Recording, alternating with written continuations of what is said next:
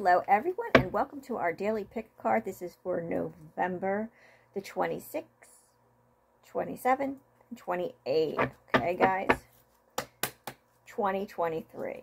Please remember, if you would like a personal one-on-one reading, those are definitely available.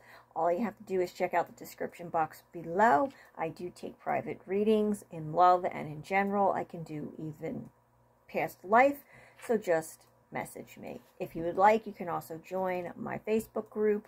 I do a lot of lives there and a lot of readings there as well. And my prices are pretty reasonable.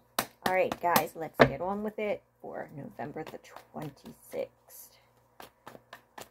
November 26th, please.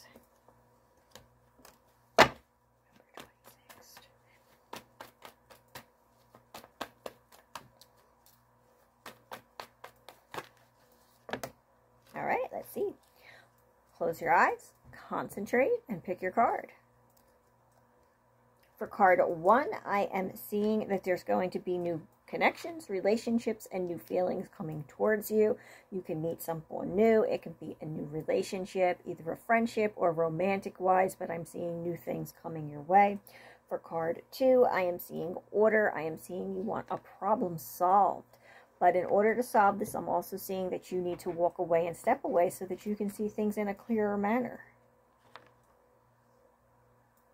I'm also seeing for card 3 that you guys are feeling trapped and stuck into a situation and you feel like you can't get out. And sometimes we do feel like that, but we can get out. You have to remember that. You have to just put the fears that you have of the unknown or anything on the side and just take that leap of faith, and you can get out of the situation that you're in. And once you're out, you will be so much happier.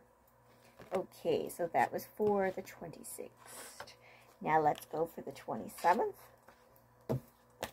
Please let me know if this resonates. Comment in the comment section, okay, guys? All right, November.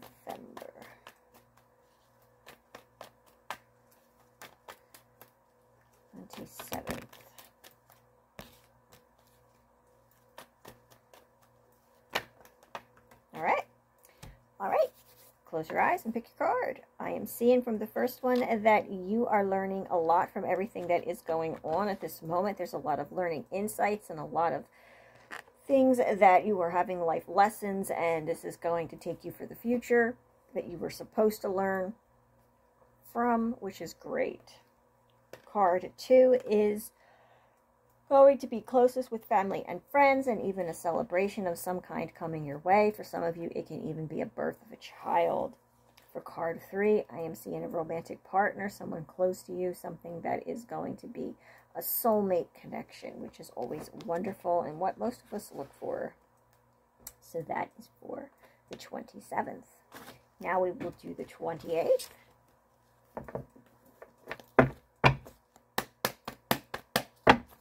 Spirit guides and angels, can we please have cards for November the 28th?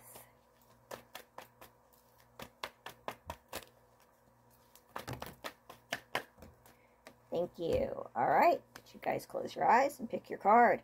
I am seeing that some of you are a little bit sensitive lately and you are a little naive when it comes to love. You're taking things a little too personally and it's not honestly meant towards you. And you have to remember that.